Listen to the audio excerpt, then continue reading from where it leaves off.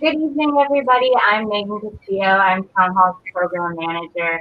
On behalf of Town Hall Seattle, it's my pleasure to welcome you to tonight's live stream conversation with Rick Perlstein and Tom Nissley. As we get underway, I would like to acknowledge that our institution stands on the unceded traditional territory of the Coast Salish people, particularly the Duwamish. We thank them for our continued use of the natural resources of their ancestral land. Thank you all for tuning in. Town Hall is proud to be a community-focused organization and a place where we can share and sustain ideas and creativity, even if it means we can't gather in person. I'd like to thank Rick and Tom for appearing tonight to help make that possible. Town Hall will be continuing to produce virtual content this fall, and many of our past talks are available in video or podcast form on our digital media library. Town Hall is adding new events and podcasts every day. Upcoming programs include Suzanne Knopfler with Benoit on free speech, to Ketsu Medita about the benefit to countries who receive immigrants, our first civic cocktail of the season, presented with City Club, featuring Denise Juno, Adrian Diaz, and Harriet Walden, and more. Town Hall and the nonprofit community at large have been put under significant strain due to the event cancellations and ever-changing landscape. We hope you will consider extending your generosity to help support us during this difficult time by making a donation by clicking on the donate button at the bottom of your screen or becoming a member. You can make a donation online or text Town Hall to 44321 today. Our partner booksellers have been hit by the negative effects of the COVID outbreak and can use your support as well. If you are interested in supporting local independent bookstores by purchasing a copy of the book being presented tonight, please use the link on this live stream page to purchase your Elliott book. For viewers who want to watch this broadcast with closed captioning, we recommend viewing the stream via our YouTube page. To enable real-time closed captioning, click the CC button in the bottom right corner of the video. The video will be available for rewatching immediately following tonight's broadcast. Tonight's presentation will be about 40 minutes, followed by Q&A. Can you turn off the air conditioning, hon? Rick and Tom will select questions from those submitted in the Ask a Question field at the bottom center of your screen. You can also vote on which questions will be addressed by clicking the arrow next to the question to upvote it. We cannot guarantee that we will be able to address every question, but we will try to get to as many as possible. Please keep your questions concise and in the form of a question. Town Hall's work is made possible through your support and the support of our sponsors. Our civic series is supported by Real Networks Foundation, True Ground Foundation, KDOW, and Windcoast Foundation Northwest. Finally, Town Hall is a member-supported organization, so I'd like to thank all of our members watching tonight. Rick Perlstein is the best-selling author of Nissley and The Invisible Bridge. His essays and book reviews have been published in The New Yorker, The New York Times, The Washington Post, The Nation, and The Village Voice, and Slate, among others. He is a contributing editor and board member of the In These Times magazine. Tom Nissley is the owner of Finney Books. He is an 8-time champion on Jeopardy and former Amazon book editor. He holds a PhD in English literature and has written for the Paris Review Daily, The Millions, and The Strangers. Perlstein's book, Reaganland, America's Right Turn, 1976 to 1980, is the subject of tonight's talk. Please join me in welcoming Rick Perlstein and Tom. Hi. Hi, am I muted? Can you hear me? You can hear me. I hear you fine. Okay, great. I'm the only one who counts. Take it away, Tom. All right, thanks. So I'm in the back of Finney Books. Rick is in Chicago, I assume. And I guess the first thing I want to say is congratulations. This has been a long road. How many years in your own life and how many years in American history? I began working on this project in 1997. So it's almost half my life, 23 years, I'm 50.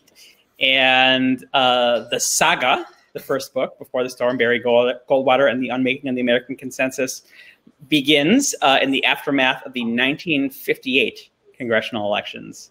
So we're talking 22 years of history. Okay. And 3 years of history writing. Yeah. And was this always the plan, 58 to 80? It was. I don't know quite how it formed in my mind, but I read Taylor Branch's Martin Luther King series. Yeah. And I think that something like that began forming in my brain when I started thinking about writing a book about the rise of the right in the 1960s. Yeah.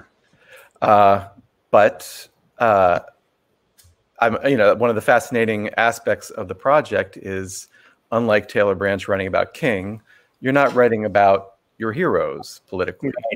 Right. I'm not. Yeah. And we can get into this. I mean, I think one of the things I think is fascinating about the books is the way you often can't tell. And was that something you had in mind from the beginning also? Of not being able to... Well, that you were going to present this in a pretty even-handed... There's definitely someone from the left writing the history of the right. Could be done in a very different way. Well, I think that my perspective is sort of ethnographic, right? So that I'm trying to write about a culture that's foreign to myself, right? When I kind of look back into the prehistory of how I got interested in this subject, I think of as a kid, waking up early on Sunday mornings and for some reason ending up watching TV preachers, in thick Southern accents, talking about the blood of the lamb and being absolutely riveted by the idea that America had all these tribes, right, that were completely foreign to me. And then when I got closer to thinking about this sort of project, I became much more interested in political history in 1994 when Newt Gingrich's, revolutionaries took over Congress. And I realized that there were just millions and millions of people who saw the world in a different way than I did. Then the next year, I was absolutely galvanized by the Oklahoma City bombing and kind of the rightward fringe of that kind of right-wing shift in American political culture. And so I've always been interested in anthropology too, at the idea of empathetic portraits of people who see the world differently from the way you do, but from the way oneself does. But at the same time, I write as a citizen. So I do think that there's a moral valence to them. I think I don't say this person is bad or this person is good, but I think that I don't hide my hand. When someone does something meretricious or dangerous in my accounts, I'll say so. But I'll say so whether they're a Democrat or whether they're a Republican. I don't necessarily think Jimmy Carter comes out of this one smelling like a rose either. So. Yeah. The truth is I see it without fear or favor, and devil take the hindmost. Yeah. And I remember when the first book came out, I think you got a lot of praise from the right. I did. They were very happy that someone was paying attention to this neglected history, I think. Yeah. Has that continued through the books? Do you sense you've had that same reception? Not so much. I think that, if anything, I was a little too, I'm not going to say respectful because I respect all my subjects, but let's say I took for granted their own self-representations a little bit more than I do now. And one of the things they talked about was that they were these underdogs, that they were completely martyred by the forces of, the dominant political culture. And I think that was a little bit, as we all kind of appreciate now, is a little bit performative, shall we say. And when you're writing about, Richard Nixon and the fact that so many people on the right began to look at Richard Nixon almost as a role model. I once wrote about a right-wing activist who said to me that I didn't admire Nixon until Watergate. This was kind of an owning the lib kind of thing, right? Yeah. And then as I, kind of wrote about a lot more of the consequences of once, conservatives began to gain a little bit more power in American life and began writing a lot more journalism about those consequences. I think that some people on the right have remained respectful interlocutors, which was kind of like a culture on the right among kind of an older generation. They were a lot more kind of comfortable of kind of, hanging out with liberals and being fascinated by people who are fascinated by politics. It's a lot more different now. I think the kids are a little more kind of cutthroat and a little bit more insular when it comes to that sort of thing. But I think that my readership and fan base on the right, it's fair to say, is pretty slim these days. Which is fine. I don't care who reads me. Yeah. So let's set the stage for Reaganland. It opens, so after the 76 election, Right. Reagan has flashes back to the 1976 election too. I would say it opens after the timeline, shall we say, to use a popular phrase these days, starts with Ronald Reagan losing the 1976 Republican nomination to the incumbent president, Gerald Ford. But he ran this surprisingly successful insurgent campaign. He took it all the way to the convention. Conventions used to take place, it was rather frequent until really the 1980s, that you didn't necessarily know who the candidate was going to be until the convention was over.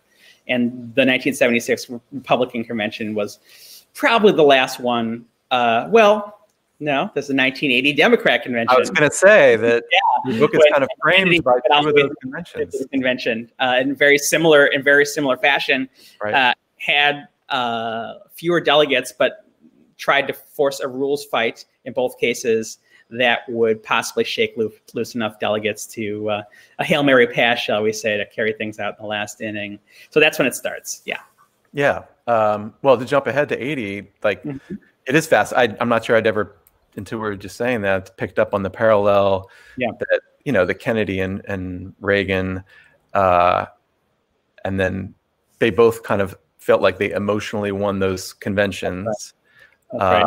Speeches that left the delegates in tears, and you know, the incumbent president kind of looking like very kind of limp and not particularly interesting. I think the bigger picture on that is when you pull back and look at the big shifts in political culture in the 1970s, the growing distrust of institutions and kind of much more kind of individualism and a lot less deference to the powers that be, as a product of the 60s and, you know, the loss in Vietnam and Watergate, and the idea that kind of party organizations were old-fashioned and not to be trusted.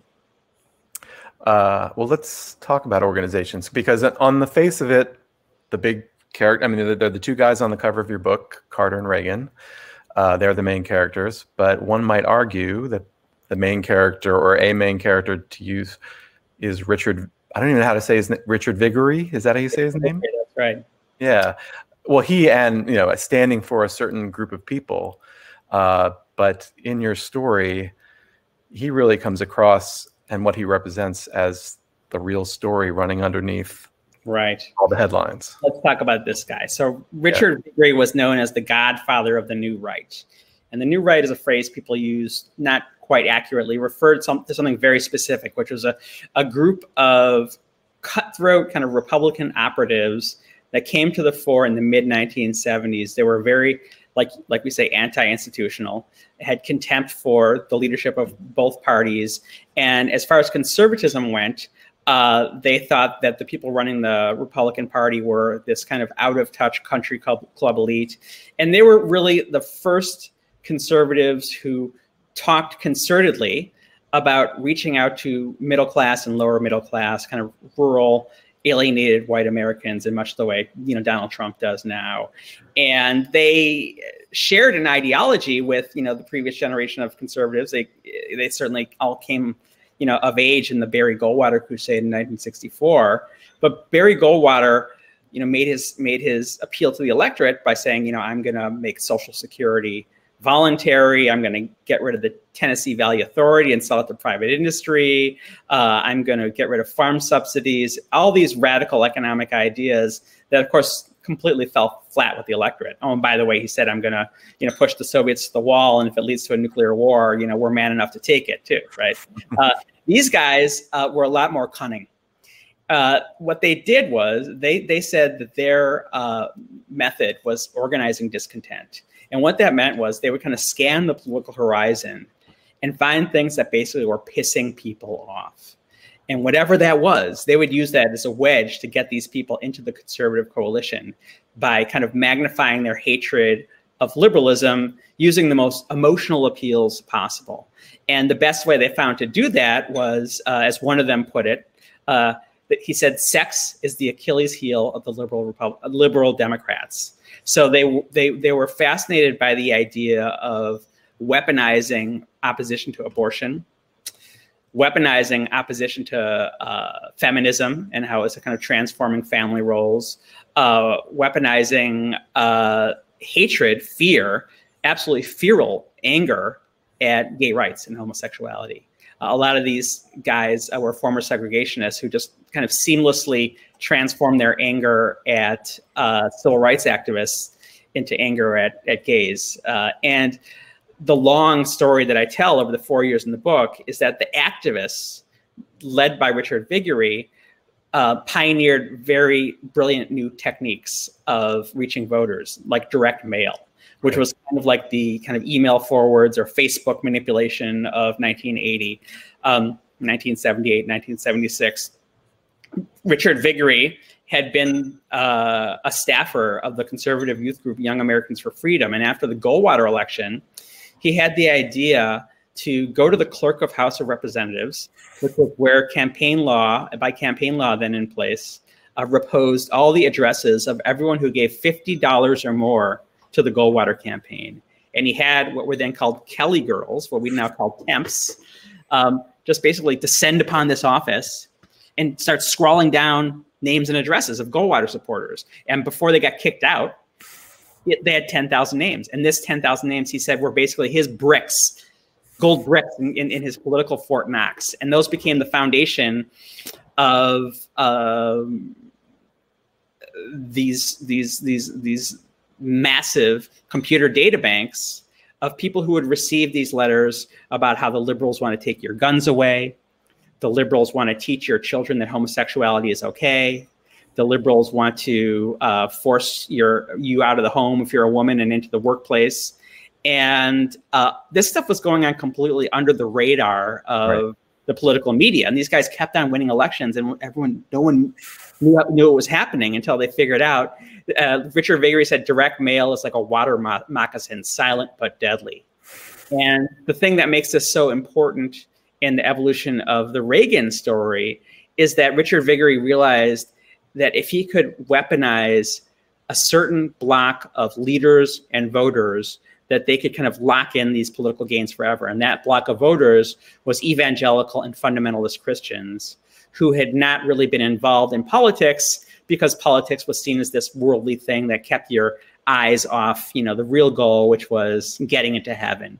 And around these very emotional social issues, around issues like abortion, around issues like gay rights, they became one of the most fearsome organizing forces in American politics and turned millions of Americans who had never been involved in politics before into political activists.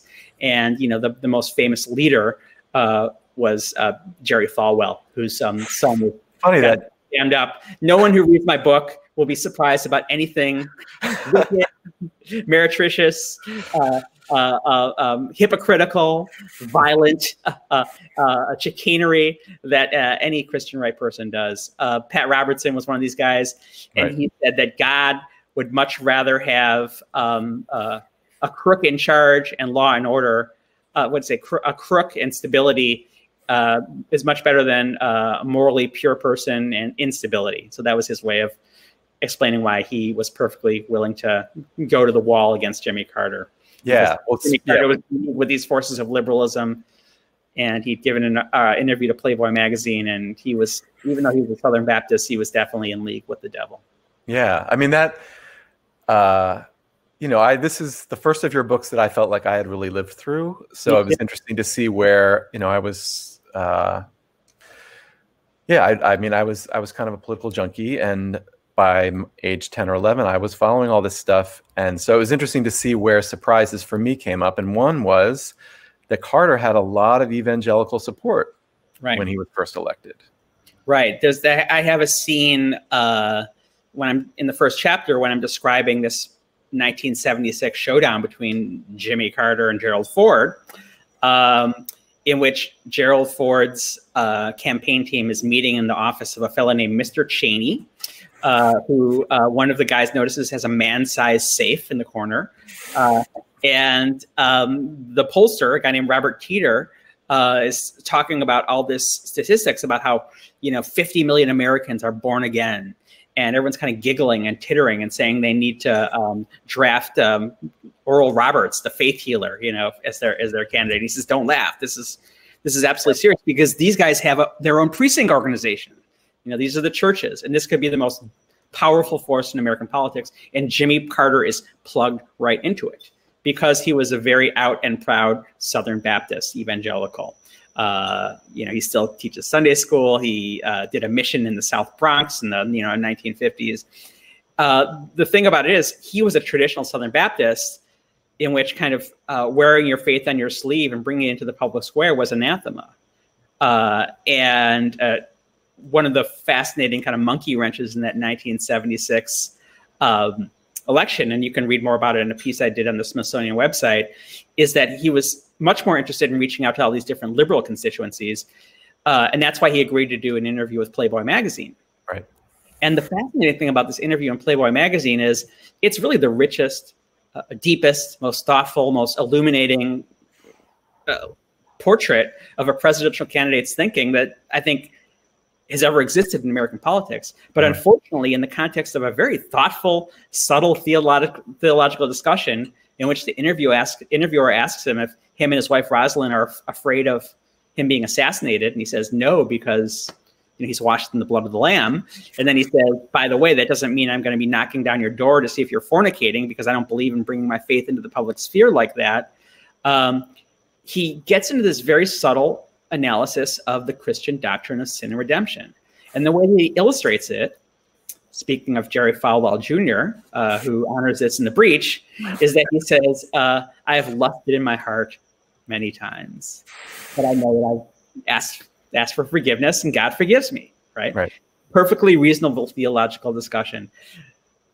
The press pounces on this. That's all I remember from that. The campaign trail is lust, lust, lust, lust, lust, and everyone's mocking Jimmy Carter. And this gives all these evangelical leaders, including Jerry Falwell, who's taken off the air in 100 cities because he gives such a political sermon against Jimmy Carter, and Pat Robertson, and a bunch of others, an excuse to decouple their flocks from loyalty to Jimmy Carter.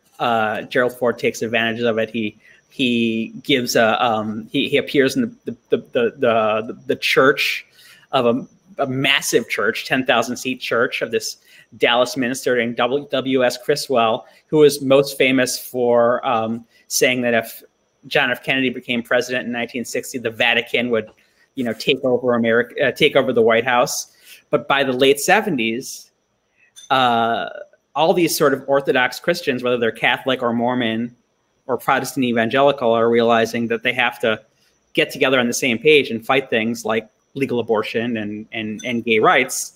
They even come up with a theological word for it, co-belligerency. Who cares if they're going to hell? Let's fight together now. Yeah. And Jimmy Carter, by 1980, is an enemy of these people. And 1979, Richard Viguerie and Jerry Falwell get together and they form this organization called the Moral Majority. Jerry Falwell is no less honest than his son. He had been involved in a massive scam to defraud his donors and reached a settlement with the Securities and Exchange Commission. He said God had intended it for him so he could get his, get his books in order. He was a scumbag. But he mobilized this constituency that had never been involved in politics before, and the results are before us. Yeah, I think for anybody going back to these years, seeing what the landscape of who was a Republican, who was a Democrat, those parties still seemed like they had large ideological, There were pluralist parties, right? Yeah, both of them. Conservative Democrats and liberal Republicans. Yeah. But this really is the inflection point in which they're really sorting themselves out in the conservative and Republican camps. So all the 12 candidates who are running, trying to win the Republican nomination going into 1980, because Jimmy Carter by that time is, seems like a sitting duck. All of them are running as conservatives except for one. The one is this odd guy named John Anderson, who feels so unwelcome in the party that after he, starts losing primaries, he decides he's going to become a independent, and he gets on the ballot in all 50 states. And his biggest supporter is Walter Cronkite, who loved him. Walter Cronkite, a rumor swirls around that Walter Cronkite has been asked to be his vice president. And there's a joke that if Volvos could have voted, John Anderson would have been the president. So he was kind of like the candidate for kind of these, high-minded, he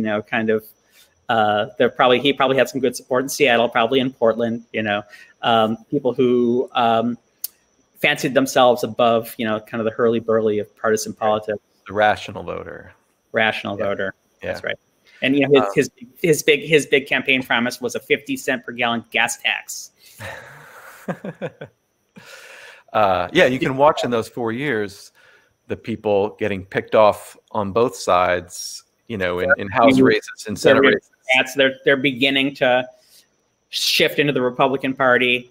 You begin. It's interesting that I think if we study American history, we know about the Southern strategy, right? We know that Richard Nixon decided that the way to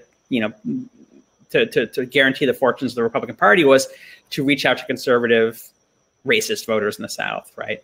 But in 1976, when Jimmy Carter wins, people are like, well, that was a great idea, but that lasted 8 years. And now what we need to do is run these Southerners and they can run the table in the South, and people can, because the Republicans never won electoral votes in the South, right? Because the Republican Party was Lincoln's party. They were the party that was, empowering African Americans, right? And there was still that kind of antipathy, that almost a phobia of Republicans.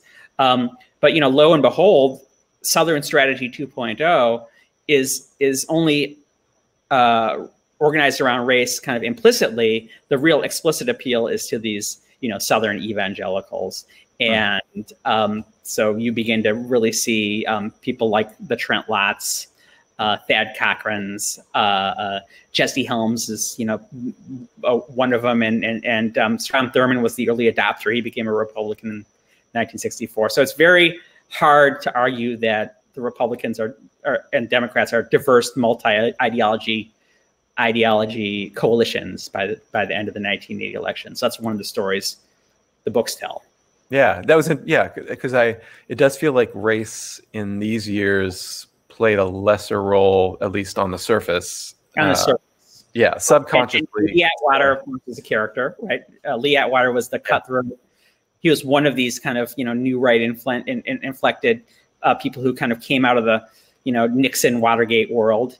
His partners in crime, with whom he formed a consulting company during the 1980 election, were Paul Manafort and Roger Stone.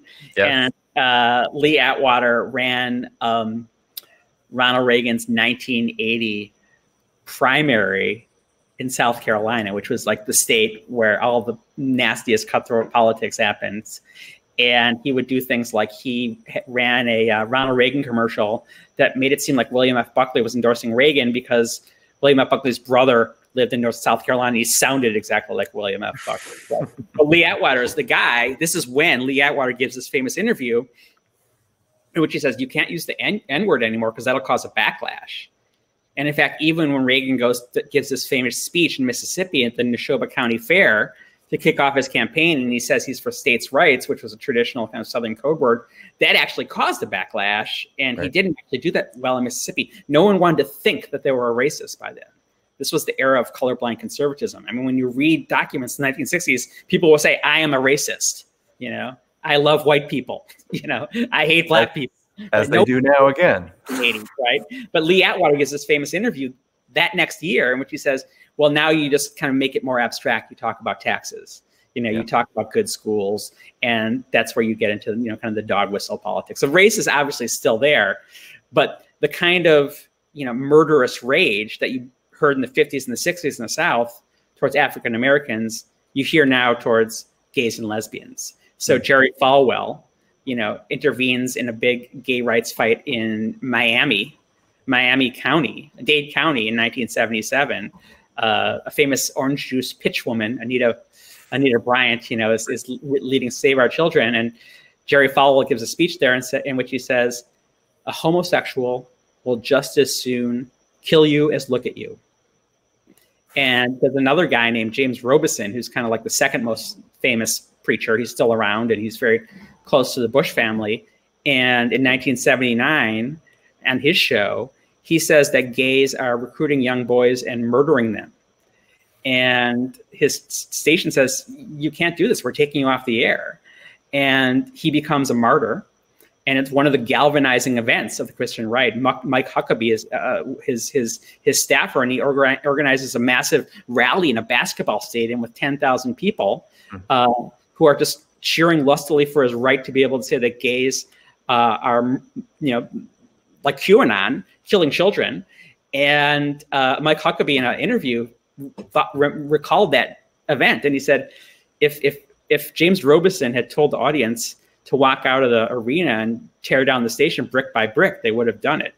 So, and nothing we're seeing now, that level of kind of rage among these people is particularly new. Yeah, I'm sure you, I was going to come to this at some point, but and here we are. Often asked to comment on current events. We've already mentioned Jerry Falwell Jr., but just that sense, and I've heard you say this before, that sense that we're living in unprecedented times. I assume you would say that in many ways they are precedented. Well, I don't think people know this history very well.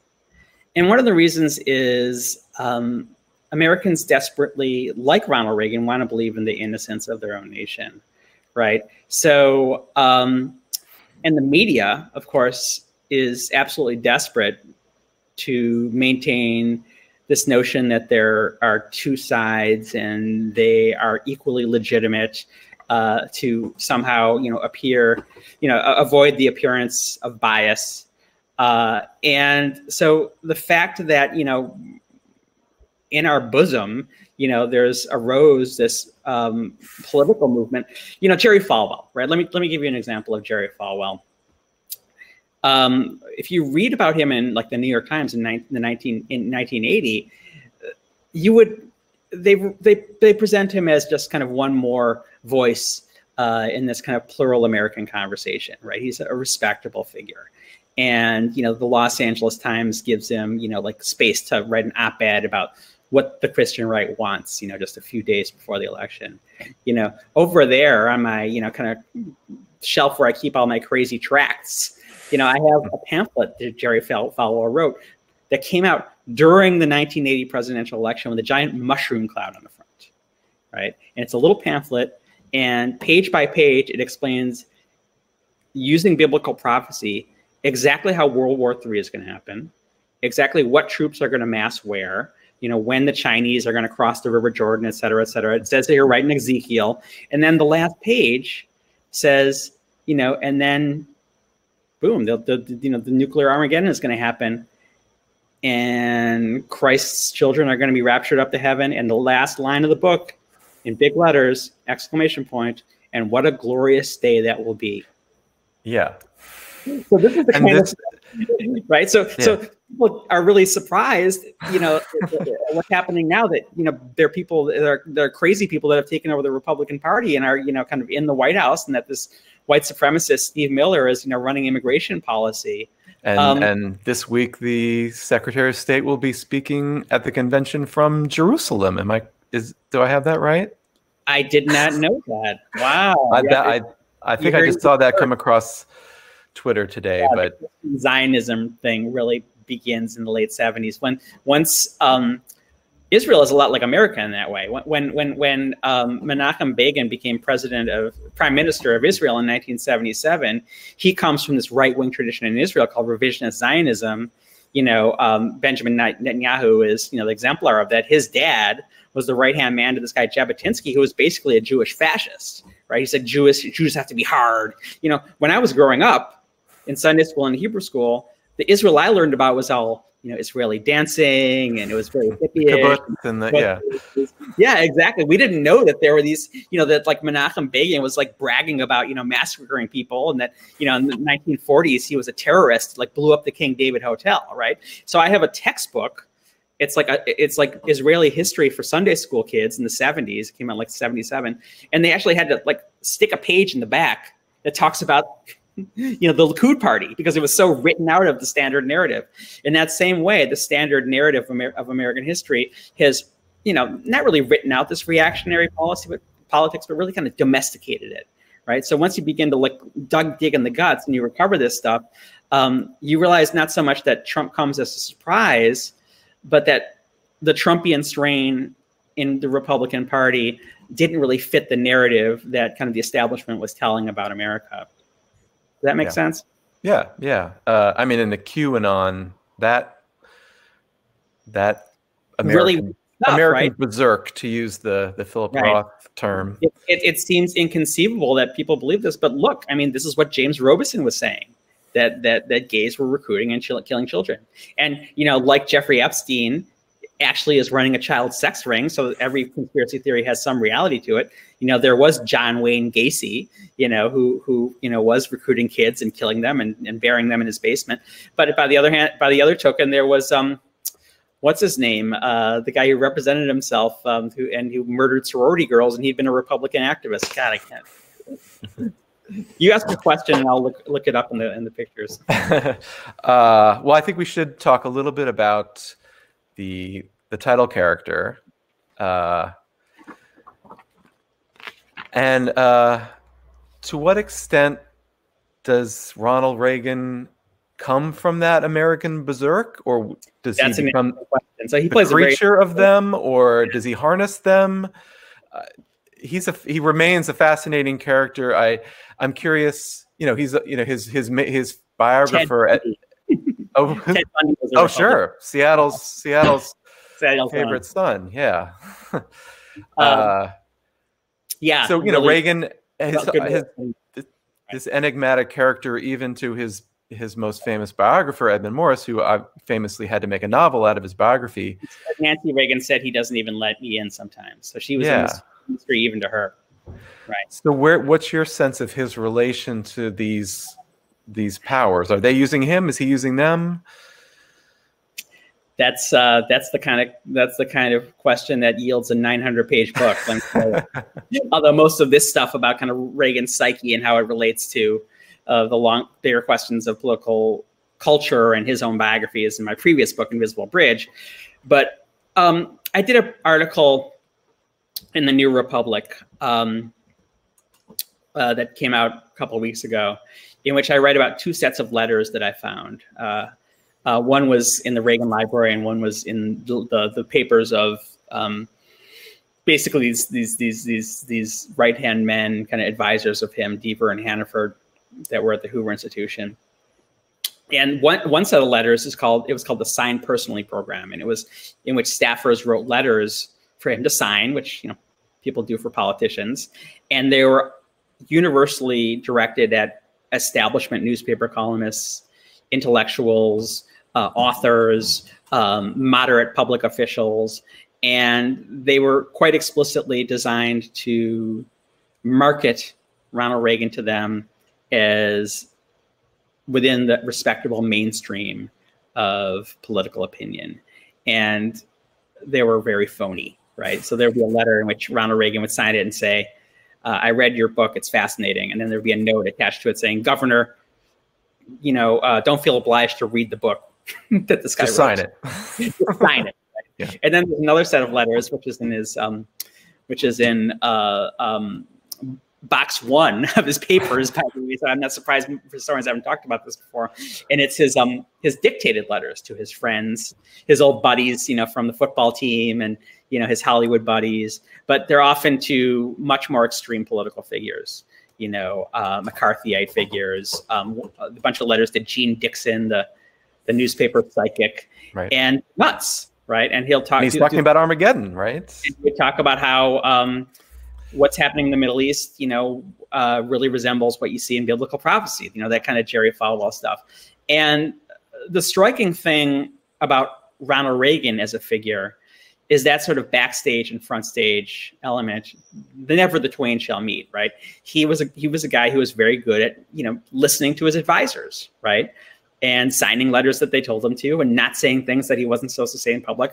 But he often did say them in public, right? So that was one of the fun things in the book, is them, kind of literally there's a case where like the reporters are being tackled by his press secretary. Basically, they said, he's talking. Right. So that's the Reagan we laugh at. Right. It's the Saturday Night Live sketch where he's turns out to be a genius once everyone's left. This is the guy who starred in Bedtime for Bonzo. But at the same time, he had this absolute brilliance as a communicator.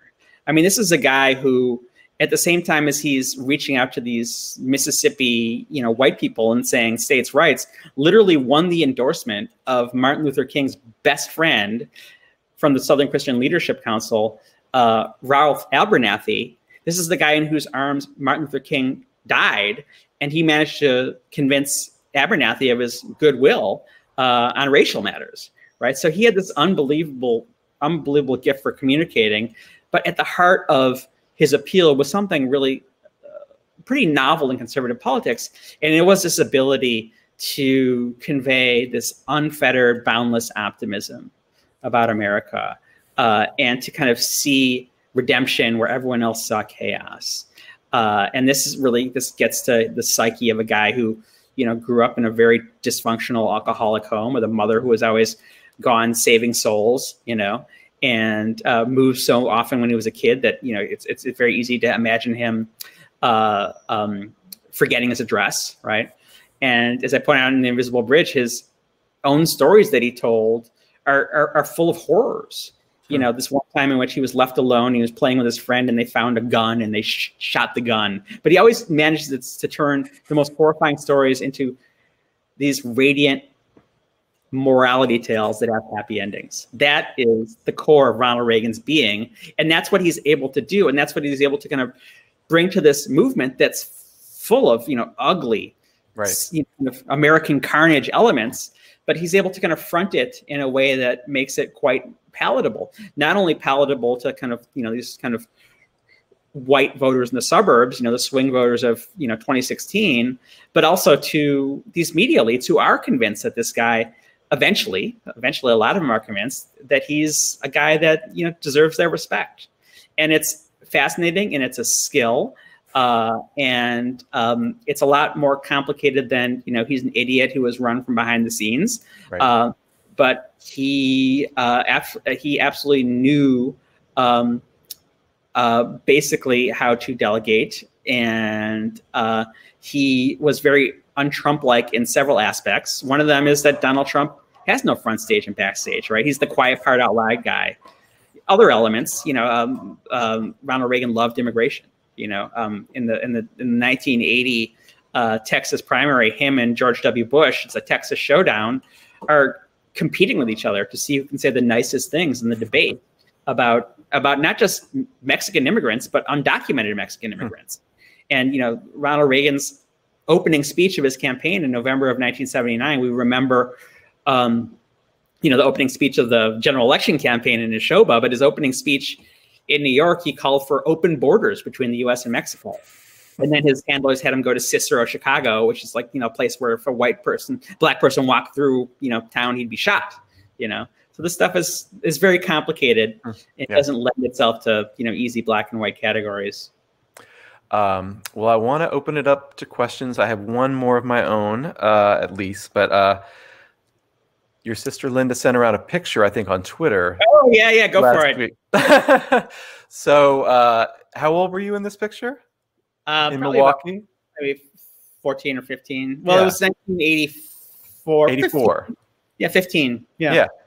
And could you describe the photograph? Is it the video or the photograph? Sorry, that's right. There's actual video. Are you going to show it? We could have shown it. I should have. I was not prepared. No, you could have prepared. No, I'm actually wearing a white turtleneck and white pants, and I'm in a kind of kids singing group, and we're entertaining at an event with Ronald Reagan and Nancy. I can't believe we didn't queue up the video. They asked me if I wanted TV. How did you end up there? Oh, I think that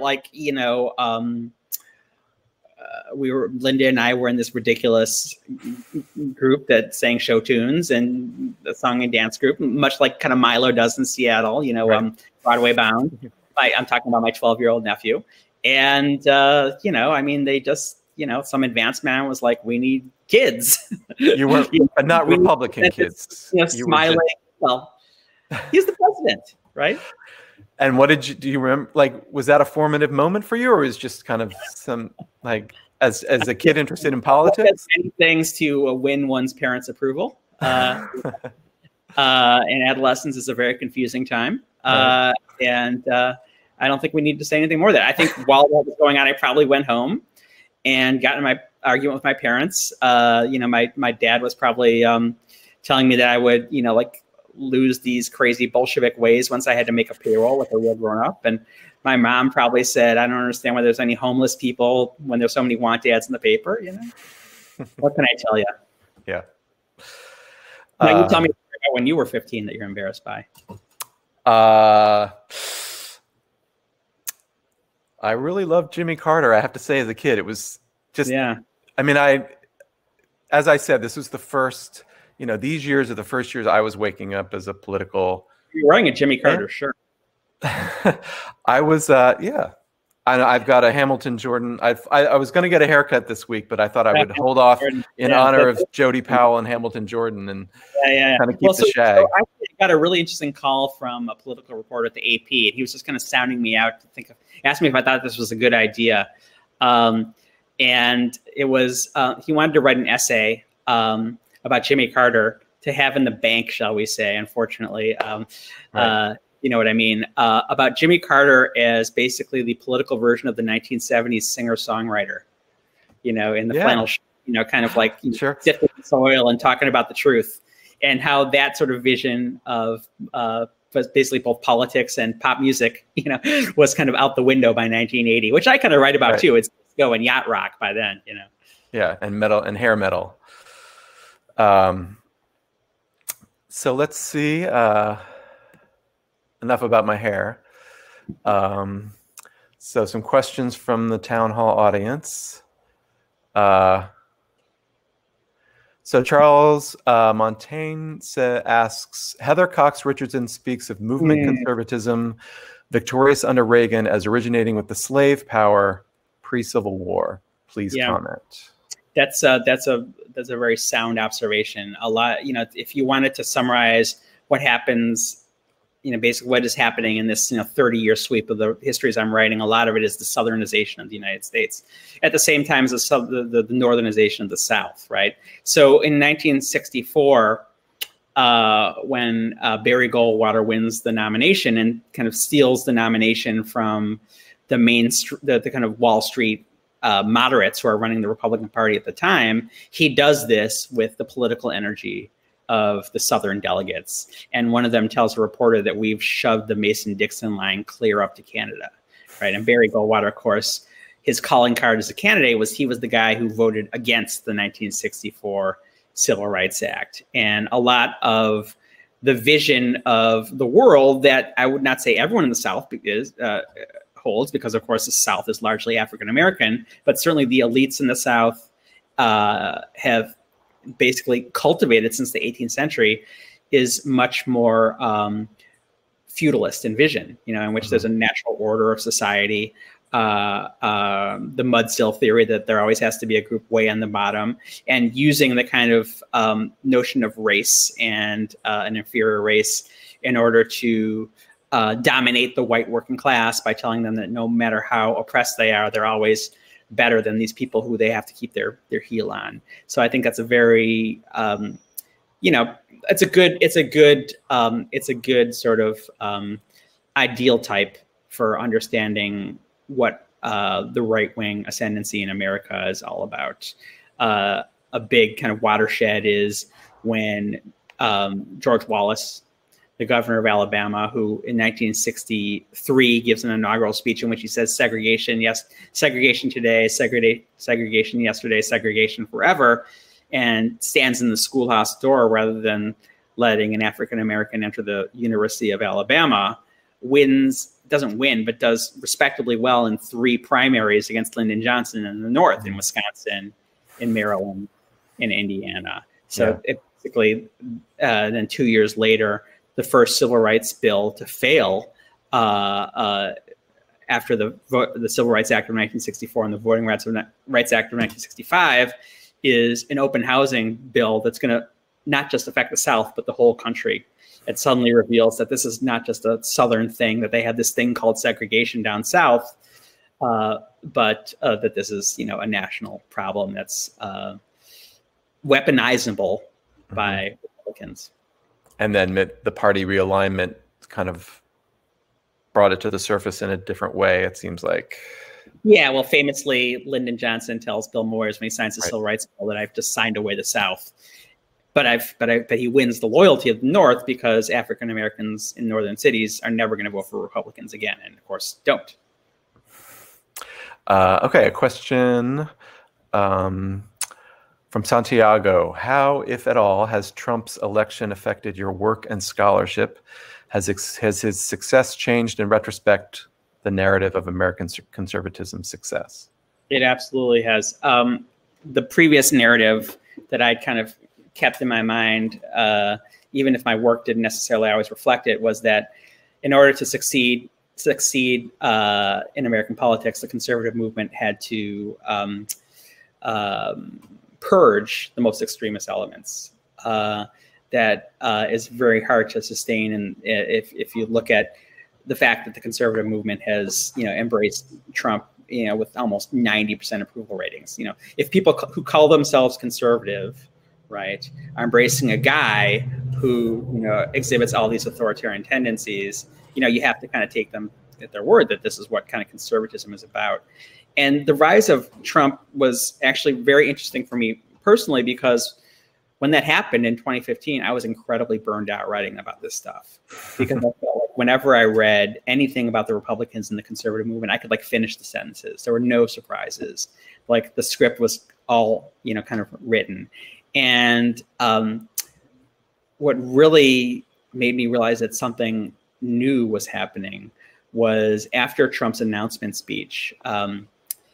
I forget whether it's Peter Osnos or Evan Osnos, the New Yorker writer, one's the father, one's the son, wrote a wonderful piece about how he happened to be reporting among white supremacists when Trump announced his campaign and went down the escalator and said that Mexicans were, you know, sending their rapists, and that all these white supremacists who had traditionally rejected both parties, you know, considered Fox News sellouts because they didn't acknowledge, you know, the Zionist occupation government was pulling the strings.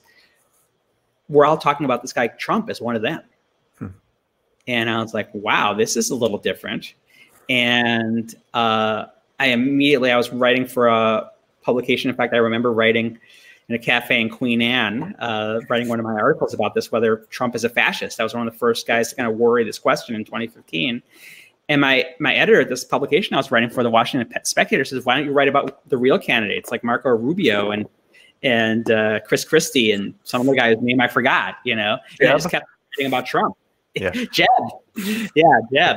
I went, yeah. And I just kept on writing about Trump with this morbid fascination. And I'm not going to say that, you know, I was like my sister and I thought he was going to win, but I did see people picking up his issues. They were all calling for the end of birthright citizenship. And I realized that the whole idea of saying the quiet part loud was something that a lot of conservatives and a lot of Republicans were picking up as a welcome respite from the work of having to kind of manage this backstage, front stage dynamic. And that, you know, I knew from studying conservative history that there's this enormous kind of transcript below the surface of conservatives talking to each other. I've heard them do it, in which they sound like Donald Trump, and then they kind of emerge above the surface and they sound like Bob Dole, you know, or James Baker or Howard Baker or Jeb Bush. And that suddenly that membrane had been erased, and that was Trump's work. So that's the biggest transition. Why the Trump era is different. It's basically the erasure of that kind of membrane in which you have to negotiate what you say in public and what's respectable. and kind of the work that you do underneath to try and kind of plug into the most kind of feral kind of lizard brain segments of the electorate. You know, this is George. The example I use is George W. Bush saying Islam is a religion of peace, and understanding, as politicians previous to Trump have all understood, that America is full of these very dangerous energies, and that the American political culture is a Pandora's box, and you don't dare open it, because then you might like when Barry Goldwater in 1964, when there were race riots right after the Republican convention, and Barry Goldwater goes to the White House and he says to Lyndon Johnson, "If I see people exploiting these riots in order to get me elected, I'll drop out of the race." Right? That's the Pandora's box. Right? Donald Trump is like, "Wow, riots, great, I can get elected." Yeah, well, I mean, it's like McCain, the guy who shouts from the audience, and McCain shuts him down. Right. About Obama, and then the guy today. Negotiation, right? Because Mitt Romney, you know, he says, you know, "Oh, well, no one's ever had to ask to see my birth certificate." So that kind of razor's edge between dog whistle and train whistle that we saw in Neshoba, right, is gone. Yeah. And then I don't know if you're following things today, but somebody shouted out about Obama to Trump while Trump was speaking today, and he did not shut him down. I'll just say that. Yeah. So let's see. So Leanne asks, this book ends in 1980. Is there a cultural phenomenon or political event from later that decade that you wish you could have covered, maybe as a fitting epilogue? I heard a really good analysis of A Risky Business. Right? Yeah. It's a very Reaganite movie, right? In which it's a very Trumpite movie, actually, in which, you know, basically the guy gets into Princeton by getting the Princeton recruiter laid, you know. So Trump wished he had done it so imaginatively instead of just paying somebody off. You know, the problem with writing a book about the 1980s is we talk about, you know, this is stuff. You know, the first thing I remember that I wrote about in a book was something that happened on the day that Gerald Ford pardoned Richard Nixon, but it was Evel Knievel jumping over the Snake River Canyon, right? We had a big political debate over that in the kindergarten. By the time you get to like 1985, and I'm 16, you know, I need to do like a 100-page chapter on like Michael Jackson. I could do like a whole chapter on like the metallic sounds of digital synthesizers and 80s pop, and you know, then I'd have a 20,000-page book. It just doesn't work. So you have to work from a bit of a distance to get anything done. Going back to the 1830s after this, actually. Is that true? Yeah. Yeah. I don't want to interrupt, but I did want to ask what comes after this giant history of the 1830s, the guns, germs, and steel for the rise of industrial capitalism and how it displaced traditional societies around the world. So across a global history, not just. Wow. All right. Is that a 4-volume epic as well? No, that's a 600-page book, I think. Oh, yeah, you think? Once you get something that huge, you obviously have to discipline yourself, right? Mormons, Trail of Tears, the Chartist movement, famines in Japan. Anyway. Yeah. You will go on, yeah. Well, all right, let's see. But I want to distill my wisdom for a short kind of guidebook for liberals called The Republican Playbook. That'll be like a kind of 150-pager. Kind of how to use the Republican tools for liberal ends? And them, you know, how basically distilling, you know, the various ways Republicans gain and seize power. Kind of an art of war for liberals. Okay. Like the way they use Saul Alinsky. Wasn't he like... Well, they misread Saul Alinsky. Saul Alinsky has contempt for electoral politics. So if Barack Obama really was an Alinsky, he never would have run for office. Yeah. He'd be trying to get like stoplights in neighborhoods. Let's see. Laszlo asks, how did the Hinckley assassination attempt affect, because that's just after your book ends, right. How did it affect his popularity and his ability to sell his message? It was very, it was very good luck for him. He had a really it was in March of 1981. It was only 2 months after his inauguration. And he had one thing I don't really explicitly say in the book, but he had this very interesting and weird compulsion when it came to assassination and assassination attempts. Gerald Ford there had been 2 assassination attempts against him in September of 1975, and Ronald Reagan absolutely had 2 reporters' jaws dropping at a dinner party in which he said, Ford had shown himself to be not really kind of brave and courageous. I think he ran through that scenario in his mind that he was going to kind of be a superhero. Of course, I did write a piece about how the Secret Service let him keep a handgun in his briefcase because he had this fantasy about helping them the next time it happened. That's the weird Reagan right there. Yeah. But no, it really turned him into a figure of great sympathy. It really links to the weirdness of the 70s in such a.